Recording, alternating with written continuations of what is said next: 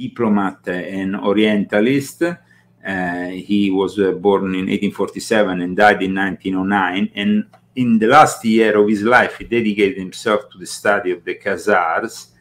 And a lot of his work has been, I mean, he basically, he had experience with various languages. He had been an Orientalist. He knew, and he had this, he was convinced of the origin of Eastern Jews from the Khazar people. So he wrote this book that was published after his death. And this book was basically portraying again this theory that the Ashkenazis somehow were descended from the Khazars.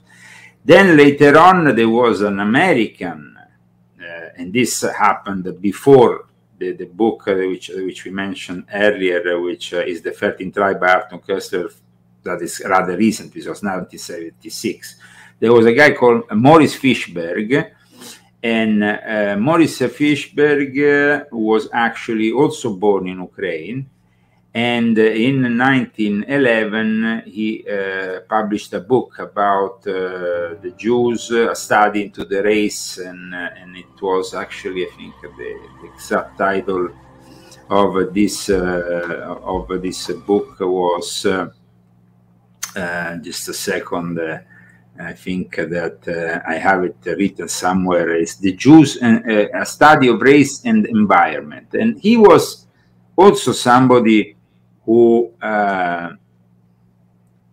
tried to push this erroneous concept, and that, of course, there was somehow the Jews were originating, the majority of Jews, from the Khazars.